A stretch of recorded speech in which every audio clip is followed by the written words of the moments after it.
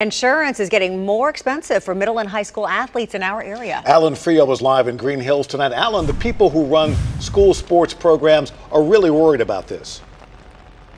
Yes, they are. In fact, I talked with the executive director of the Tennessee Secondary Schools Athletic Association. And while insurance, of course, is still available to cover young athletes here in the state of Tennessee, it is getting very expensive for them. And injury-related deductibles fall on parents. The executive director for the Tennessee Secondary Schools Athletic Association, Bernard Childress, says insurance coverage is a big worry for him.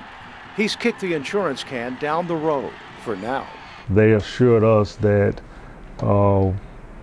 we still have coverage, and we will have coverage actually agreed upon a 2-year contract. But it came with a steep price. They have raised our premium and also our deductible. And the brokers piling on more bad news. The pool of insurance carriers available to cover young athletes is shrinking every year.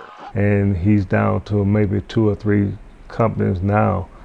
Most insurance companies won't even touch it. TSSAA represents 130 middle and high school athletes in Tennessee. Their yearly insurance premiums have skyrocketed to $560,000, a massive $60,000 increase.